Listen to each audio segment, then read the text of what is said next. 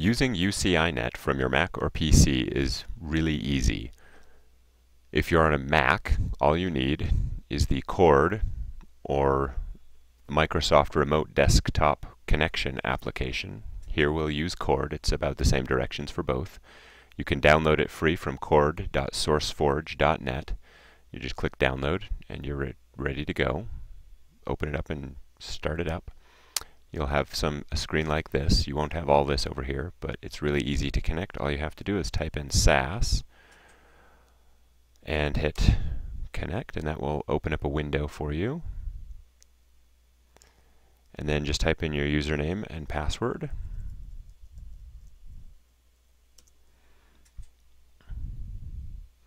So here we have it. It's already installed on that server, so just click open up UCInet 6. And then this is the important part. Go into Options and set the Scratch folder to your Windows temp folder, and set your output folder to, I set it here as the desktop, to the desktop. Also go into File and change your default folder as well. I have it here set as the desktop. And then you can go in and to test it out, you want to enter data. So let's enter some data in the matrix editor.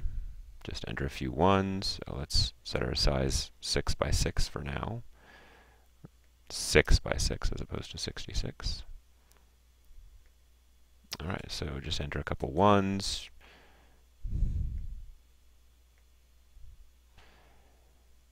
And let's go transform, fill blanks with zeros. Sounds good to me. And let's save that. We can save that on the desktop. I'll just go ahead and save as junk. And we can close out of that. Then we want to see if we can display the data.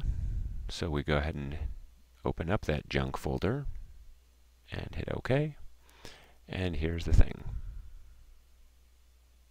So there's the data. Great, that part's working.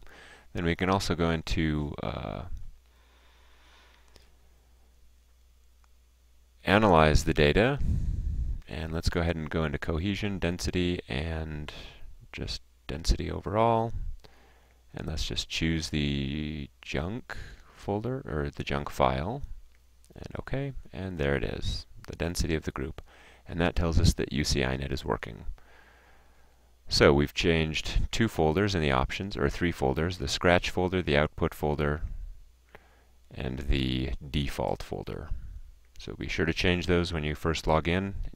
This should be the only time you have to change it. After you're done using the program, click close, click close, and then go ahead and click the Start menu, and be sure to log off every time. That way the computer won't get so slow that nobody else can use it. If you have any questions, you can talk to me, Weston Taylor, or your professor, Kathy, and we'll be happy to help. Thanks.